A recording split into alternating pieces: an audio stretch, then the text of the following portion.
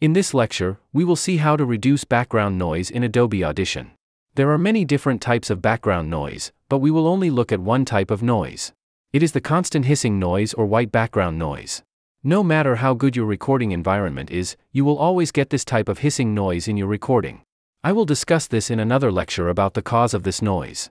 For now, let's assume you have a little bit of this type of noise and you want to reduce it. You can see I have recorded almost 10 seconds of such noise at the beginning. I also have a large silent part at the end. You do not need that long noise sample or silent part for the noise reduction process. I recorded this silent part to show you a very important thing in Adobe Audition. If you have experience with noise reduction in other software like Audacity, you may know one thing. Noise reduction in Audacity degrades the audio quality too much. You can do a very small amount of noise reduction in Audacity without degrading the audio quality. Compared to Audacity, Adobe Audition works much better at noise reduction. You can reduce a great amount of noise in Adobe Audition without hampering the audio quality. But to achieve that, your noise sample selection has to be perfect. I will show you that first, then I will show you the noise reduction process. I will focus only on the silent part now, so let me zoom into this part. The noise waveform almost looks the same in every place, but it is not. If I play the noise only part, keep an eye on the meter. You will see a jump in the meter suddenly, but that is not obvious in the waveform. So we need to understand why sudden jumps during playback. In regular volume, it is hard to identify the cause of sudden spikes in the meter. There is a tool in Adobe Audition that can better identify the issue. There is a toggle button at the top to show spectral frequency display. It is very useful to find a proper noise sample. You can see a new display appeared at the bottom. You can think of this area as a frequency heat map. You can see which frequency has how much energy. The greater the energy, the brighter the color will be. You can see a sudden red spot appeared here. It is another kind of noise, not the regular hissing noise. Then I have another brighter spot which is a distant car honk. I also have some more areas with mouth noise, breathing noise, etc. I can identify these noises from the spectral display, but not from the waveform alone. I can clean up the audio by selecting these areas and deleting them. If you delete something by selecting from the spectral display, it is also deleted from the waveform.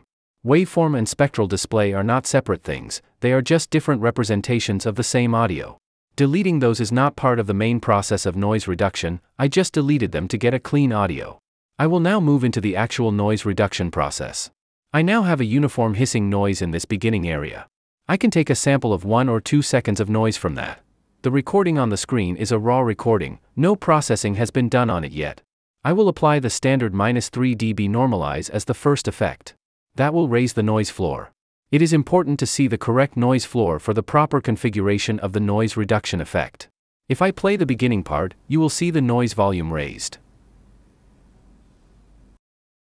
It is time to select a 1 second or 2 second noise sample.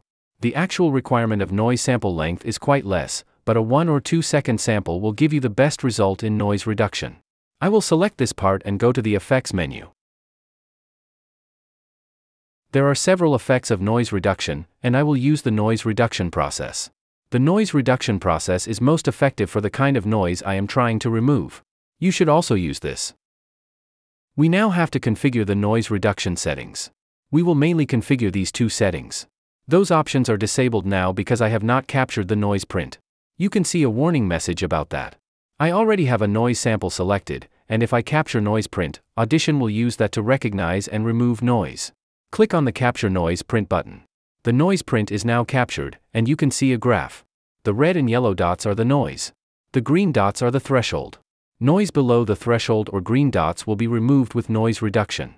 If I adjust noise reduction, you will see the green dot will move.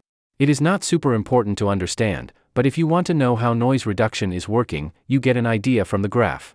We will keep things simple. Noise reduction sets the aggressiveness. It should be between 50 to 80%. The more percentage you set, the more noise will be reduced. But that can degrade audio quality, so you have to listen and adjust.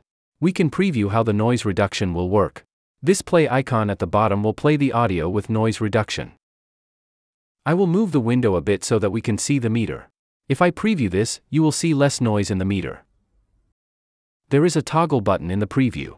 If it is green, that means it will play the audio with the current noise reduction settings. If it is off, it will not apply the settings. Let's activate loop and preview the noise reduction effect. You can see more noise when the effect is off and less noise when the effect is on. It is a very effective way to configure any effect. You can play and adjust the settings and see how it affects. The reduce by decides how much noise will be removed. If I set it too high, you see no noise in the meter. However, you should not use more than 16 dB noise reduction for professional grade audio. If you can stay around 12 dB or less, that will be best. Otherwise, you will find the actual voice quality degrades. I will now preview the talking parts with these noise reduction settings and adjust them. Before taking this course, you must be wondering why you should learn Adobe Audition. The answer depends on what you are trying to achieve and what is your current situation. Adobe Audition is the most popular for voice editing. It has all the necessary features to make professional grade audio. If you are into professional, I see it, the voice quality is not degraded at 70% and at 12 dB. Let's check how it is on the silent parts. For very high quality audio, it would be best if the noise always stayed below -54. But I have not recorded it in a very ideal environment. So I will keep it the way it is now. The noise is not listenable, so this audio is perfect for YouTube videos and online courses. I guess you get the idea of how noise reduction works on Adobe Audition. I have to now apply these settings to my audio.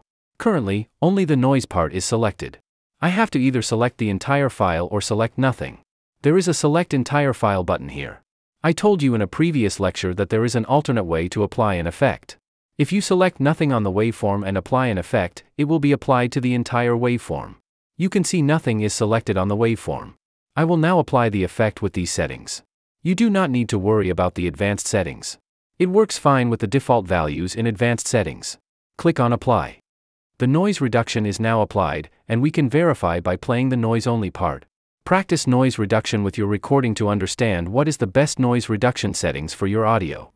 If you are watching this video on YouTube, you can pre-order this course at half price from this Buy Me a Coffee page. The course will be released on September 19th, and the price will be at least doubled on the release. If you want to learn how to produce high-quality voiceover or audiobook narration using Adobe Audition, enroll in this course.